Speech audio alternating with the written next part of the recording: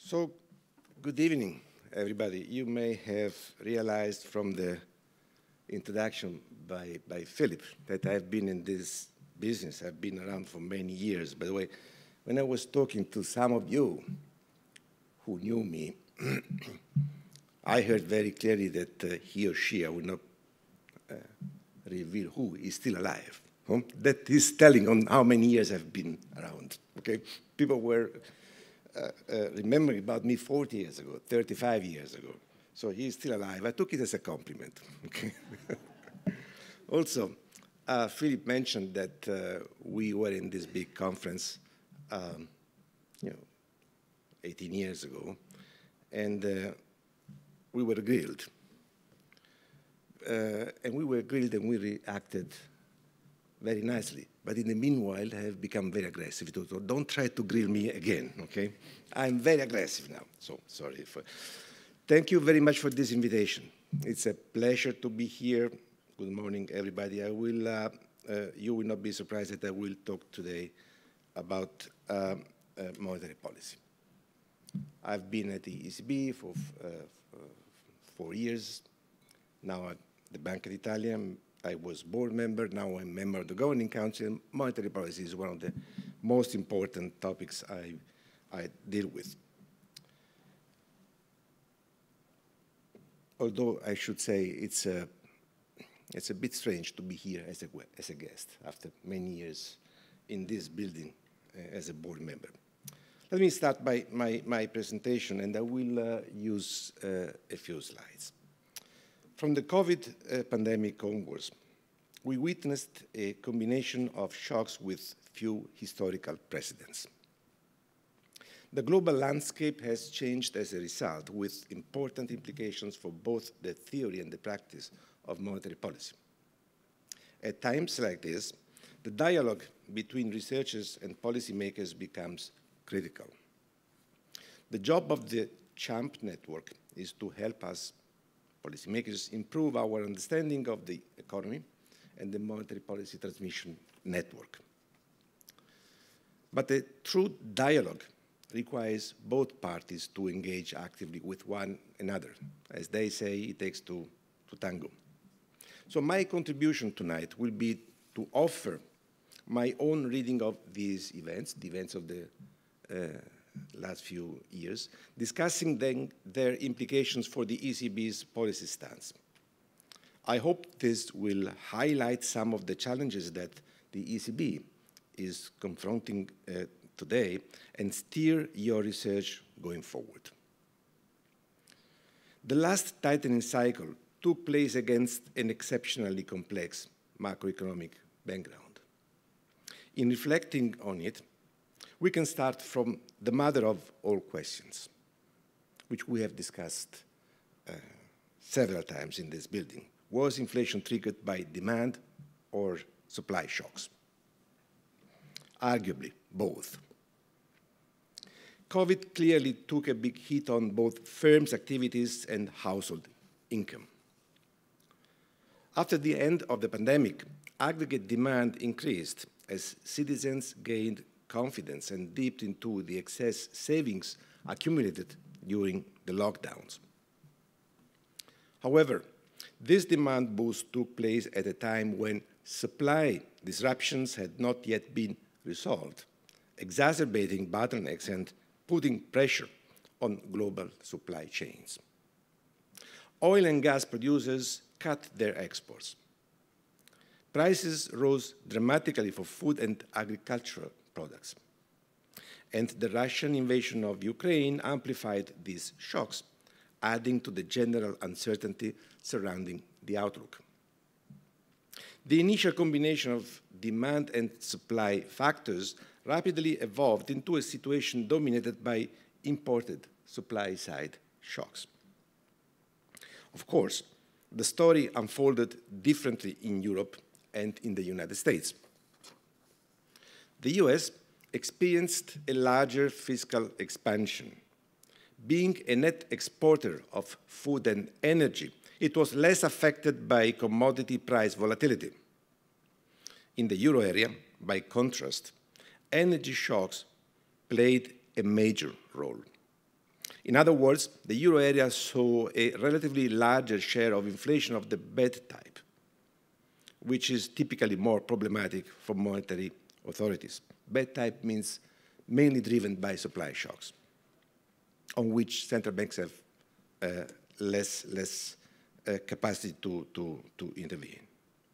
The ECB responded to the rise in inflation with an unprecedented sequence of interest rate hikes. Calibrating the interventions in real time was truly challenging. Distinguishing between demand and supply shocks is never easy, and it becomes very difficult when many different shocks materialize at the same time, as it was the case in recent years. One also needs to understand how the shocks propagate through the economy. This is not trivial with events that have not been seen for decades. Think of a pandemic or a war on your doorstep. With the luxury of hindsight, we can now see a few signs that the macro outlook could have been read more carefully. One sign comes from a comparison between data and forecasts. As you can see from this slide, slide number 2,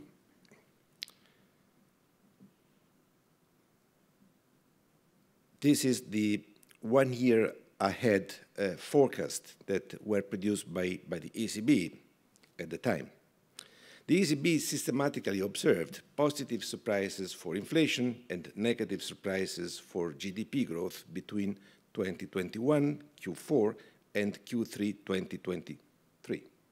This suggests that the shocks we were facing were mainly supply shocks, which tend to push prices and quantities in opposite directions.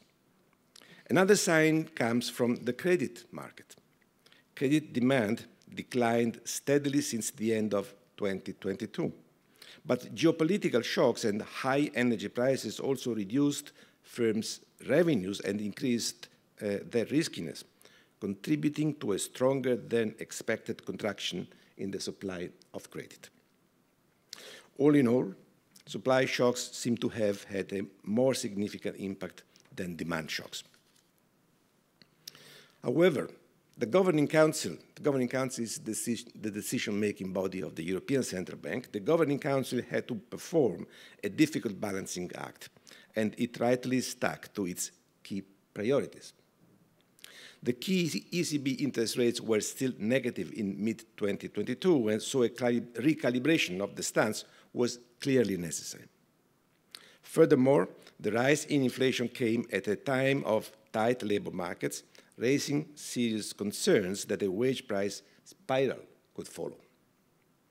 This is a risk that no central bank can take nor downplay on the basis of flimsy separations of demand and supply shocks. The priority in 2022 was to bring inflation down and keep long-term inflation expectations anchored. A bold response to the price pressures achieved all three objectives. The macro outlook is, of course, very different now. Core inflation has declined steadily since July 2023, while GDP growth has remained flat around zero. Inflation expectations are stable.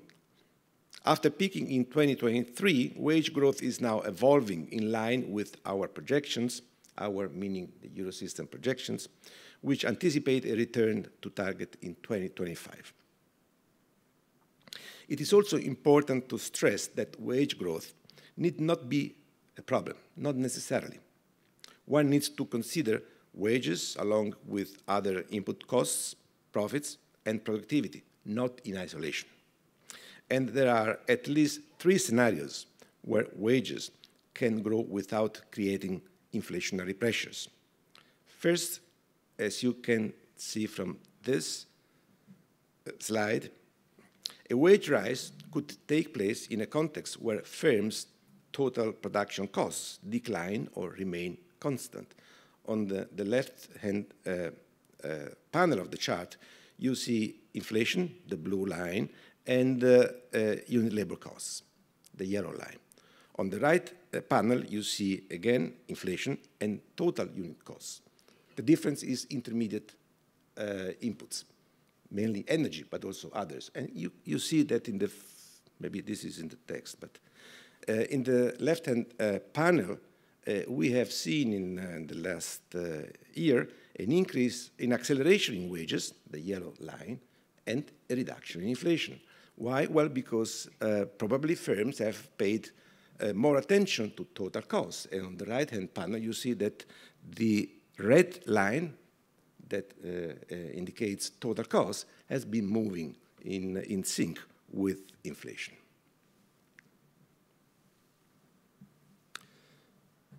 Maybe I will repeat something, but never mind. Firms apply markups to total costs, not to wages. So if the cost of other inputs drop, wages can rise without affecting prices. There's a second scenario in which wages do not necessarily, accelerating wages do not necessarily imply that inflation has also to accelerate. Firms may absorb a rise in wages or in total costs by simply reducing their margins, leaving prices unchanged. Third scenario, a rise in wages could be accompanied by a rise in productivity. In this case, unit labor costs may remain constant or even decline despite a higher wage bill. In the euro area, total costs have normalized and are now growing at their pre-pandemic rate, as you see from the slide. Moreover, firms enjoy fat margins.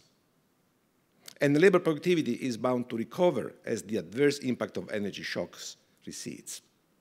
Under these conditions, the probability, this is my reading of the conjuncture, the probability of a wage-driven inflationary spiral is relatively low. So is everything fine? Unfortunately not necessarily. In the longer term, firms should invest more in order for workers to become more productive. This is a complex theme that goes beyond the remit of central banks. However, hesitations in adjusting rates, this is a diplomatic way of saying cutting rates, hesitations in adjusting rates would discourage firms from investing. This could delay the expansion of the capital stock, hamper productivity, and generate a competitive disadvantage for the euro area in global markets. In this new scenario, the scenario we are living in now, the balance of risks faced by the ECB is very different from what we were facing in the past. According to the ECB survey of professional forecasters, the upside risks for inflation that dominated in the 2022-2023 have receded, and the risks for economic activity are now strongly tilted to the downside. In short, a downturn is a more concrete danger than a new bout of inflation. Taking this risk seriously is important for at least two reasons. The interest rate hikes implemented thus far will keep biting in the coming quarters. In fact, according to Banca d'Italia research, but there are many other analyses done outside the Bank of Italy, their impact on inflation could be greater in 2024 than it was in 2023 because of lags. Furthermore, the ECB is shrinking its balance sheets, and it is doing so faster than most other central banks. We have relatively little evidence on the effects of a contraction of the balance sheet of the central bank. But the bank lending survey suggests that the balance sheet reduction may have a negative influence on the liquidity and lending volumes of euro area banks, another contractionary stimulus. So what should the ECB do next? The truth is that I don't know. Now I start my speculation. The ECB should seriously consider the possibility that monetary policy could become too tight going forward. Monetary policy is obviously too tight if it ends up causing a deep recession, but it is also too tight if it pushes inflation below target and causes a prolonged economic stagnation. We are reasonably far from the first scenario, from a deep recession, but we cannot rule out, at least not yet, the second one. the possibility of inflation going too low and the economy experiencing a prolonged stagnation. Unlike in the United States, the euro area GDP and consumption are still well below the pre-pandemic levels. As you can see in slide number 4, in its last projections, the international, sorry, this is not about the projections. In its last projections, the International Monetary Fund predicts the US to grow over 3 times as much as the euro area in 2024. The US are expected to grow 2.7%, while the euro area is projected to grow by 0.8% in 2024. In other words, we now need to recover from the recovery. The euro area now needs to recover from the recovery, and we are unlikely to do it this year. Monetary policy is certainly not the main cause of this divergence between the euro area economy and the US economy, but it should not prevent the euro area from achieving its full potential. Overlooking downside risks to inflation would be equally foolish. For years, the ECB spent most of its energies trying to lift the euro area out of the zero lower bound. That experience demonstrates that letting inflation slip below the 2% target could be extremely costly. It is of paramount importance to act in a timely fashion to minimize these risks. In my view, the ECB's action should be guided by 3 considerations going forward. First, think about the big picture surrounding decisions on interest rates.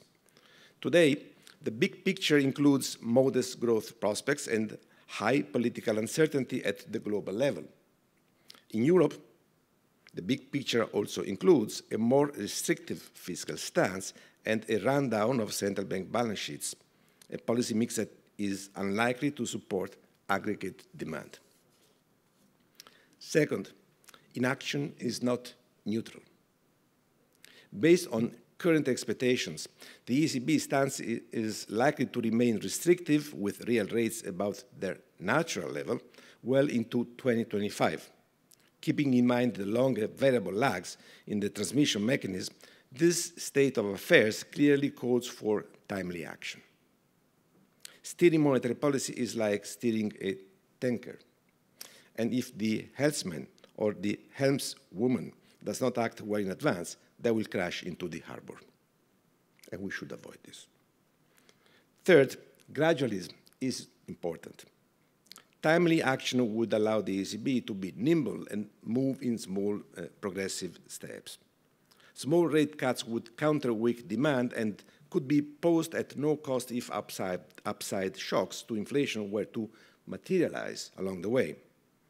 That would also minimize the likelihood of the ECB falling behind the curve and having to hastily resort to larger rate cuts in the future. An important question that has recently come up in the debate is to what extent these decisions should be linked to the course followed by the United States, by the Federal Reserve. What if the ECB decouples from the Federal Reserve? Personally,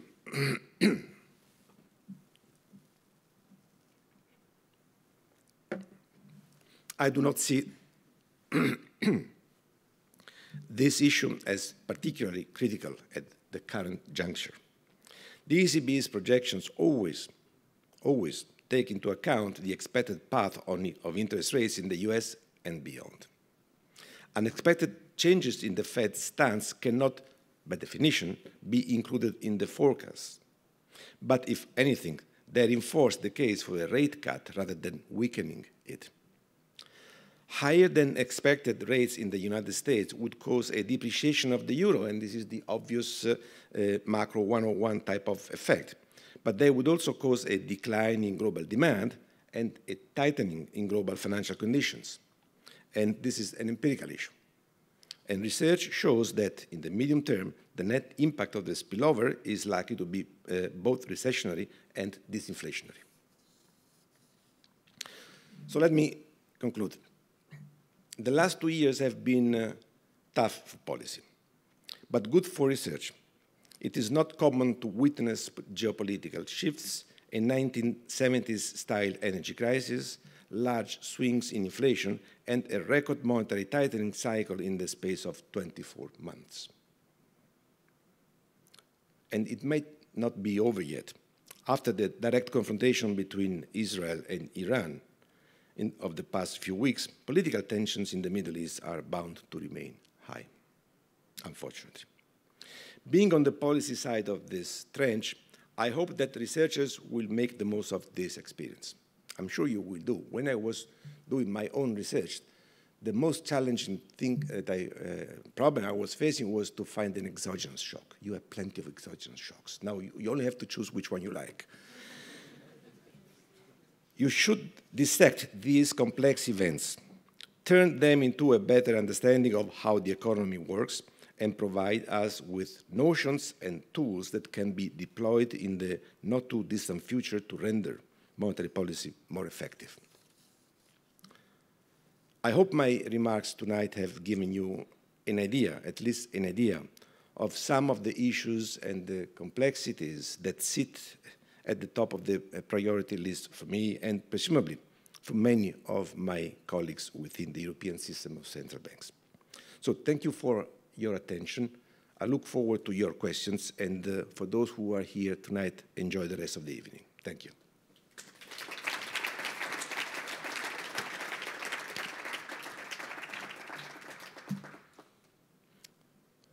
So I guess there's room for a couple of questions. You don't have to, eh? Let them breathe once. Yeah. Okay. Please. Thank you for an outstanding talk. What do you make of the post-COVID growth differential between the US and the euro area? That is, you said this is not caused by monetary policy, which I agree with, but what is it caused by?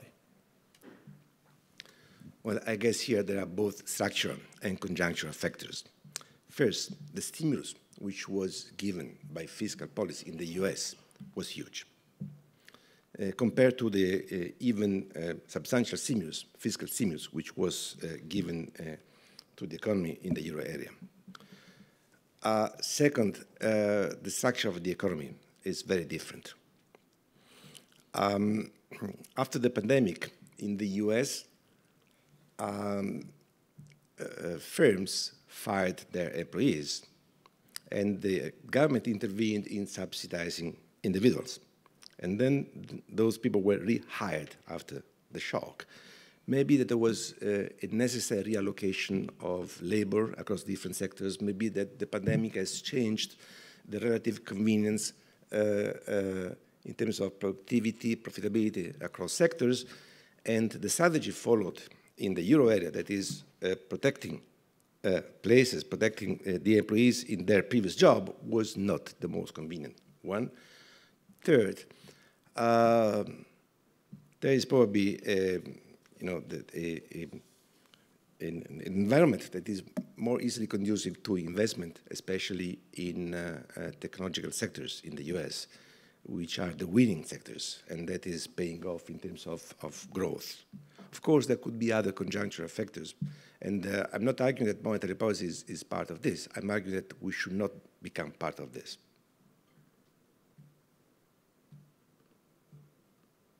Yep.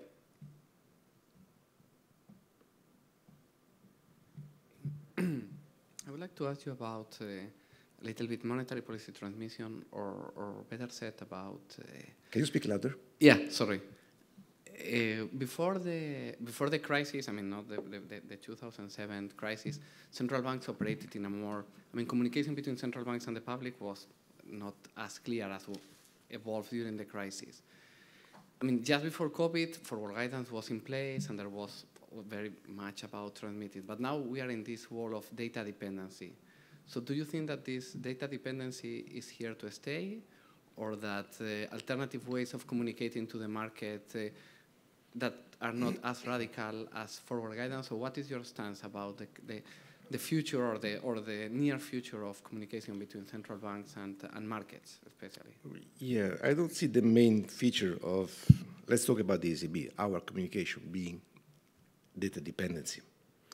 We still pay attention to our reaction function.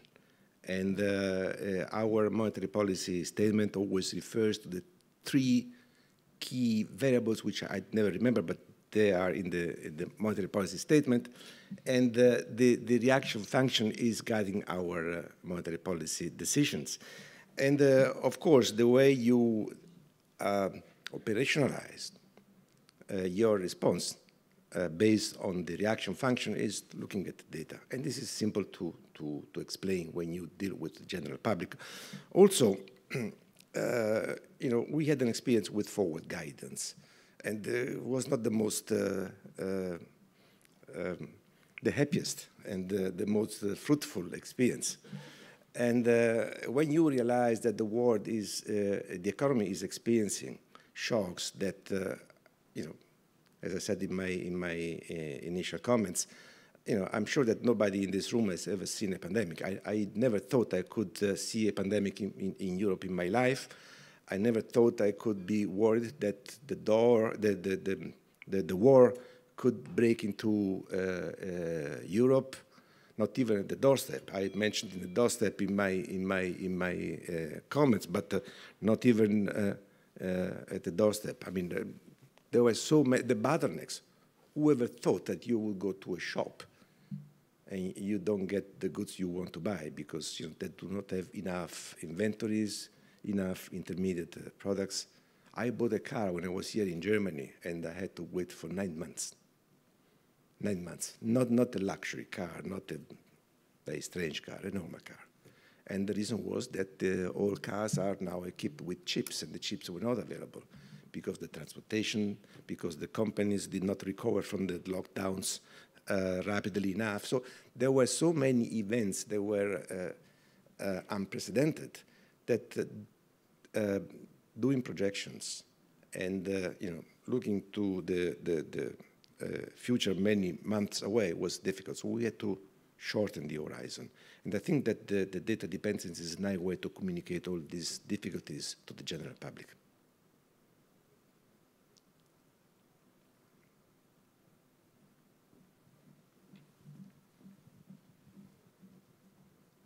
Thank you very much for the interesting speech. I would have a question related to the note that you took, that there's another fundamental difference between the US and the Euro area, and that's the long-run growth outlook. And one key difference contributing to that is the difference in innovation capacity, basically, between the two countries.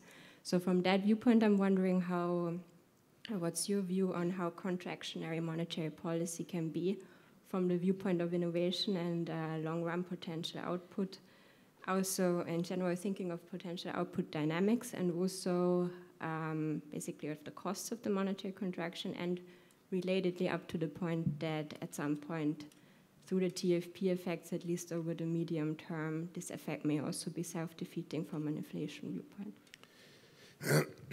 I'm still convinced that monetary policy can do relatively little about long-term growth, unless one starts speculating about hysteresis. I think that the attitude, the different attitude that you see in the US compared to the euro area in investment in technology depends on many different things than monetary policy. Of course, monetary policy should not stand in the way of the recovery. You should not delay the increase in investment. You should not delay the accumulation of capital. I don't think if I had to list the factors that explain the higher potential in the US than in the euro area, I would not list monetary policy first, not even second, not even third, maybe even lower than that. The attitude is different. Look at what is happening now in the US with the IRA, the Inflation Reduction Act, which has nothing to do with inflation, okay?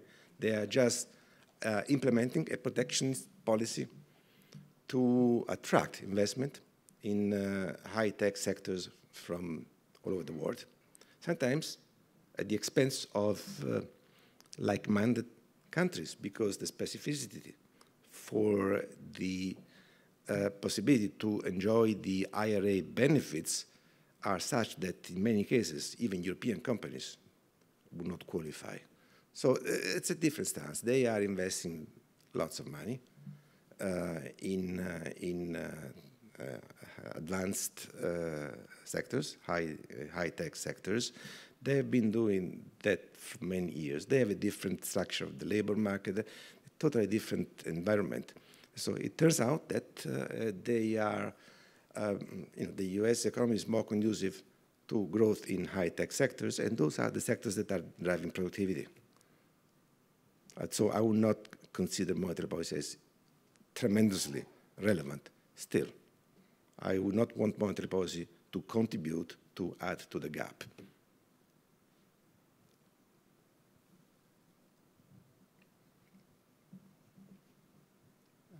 Fabio, so can we move away from monetary policy? No. And still, I will ask my question. Okay. So basically, you talk about technology and where central banks and supervisors are thinking also of how technology may change the supply of financial services. And so, going to your life, your previous life as a scholar in this area as well, I mean, do you see there a potential to basically lift the growth potential in this part of the world because of, or thanks to major innovations coming from AI, improving the allocation of capital by the financial system? And how can, in your view, can central banks, not through monetary policy, but through their other responsibilities, favor this evolution? Absolutely. There are many things that central banks can do in Europe, and they are doing. One is the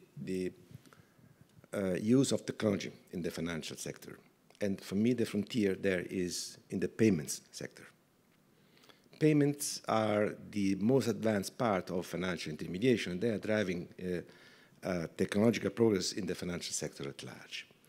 And as you know, central banks are very active, and this institution, meaning the ECB and the national central banks, are extremely active in promoting the use of digital technology in payments, artificial intelligence, in developing advanced systems for market infrastructures, CCPs, CSDs. But let's stick to payments. Philip mentioned the digital euro. I think that the introduction, the possible introduction, because this is still ongoing discussion in the euro area, the introduction of a digital means of payment would be a way to facilitate, to promote the adoption of technology, not only in the financial sector, not only in the household sector, but also in the government sector. Because if governments and public offices have to adapt themselves to receive digital payments everywhere in the euro area, that would be a big step forward. Wholesale. We are already studying, the euro system is already studying the introduction of DLT, of artificial intelligence in the wholesale sector. We are studying the tokenization of financial instruments, the tokenization with settlement in central bank money. Okay, I don't want you to believe that I'm objective in this, but we are at the frontier in this. The euro area is at the frontier in the central banking landscape. So it is very important, not only because of the potential improvement in the allocation of financial resources by highly digitalized financial intermediaries, but also because this would spread the use of technology in the economy, in critical sectors of the economy. It is crucial. It is crucial.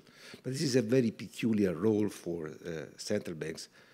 Then there is an entire universe that goes beyond central banks in the adoption of technology that involves research, involves the universities, involves the average size of firms in each economic jurisdiction. There are so many other dimensions, but central banks are part of the picture, not the main element, but they are part of the picture.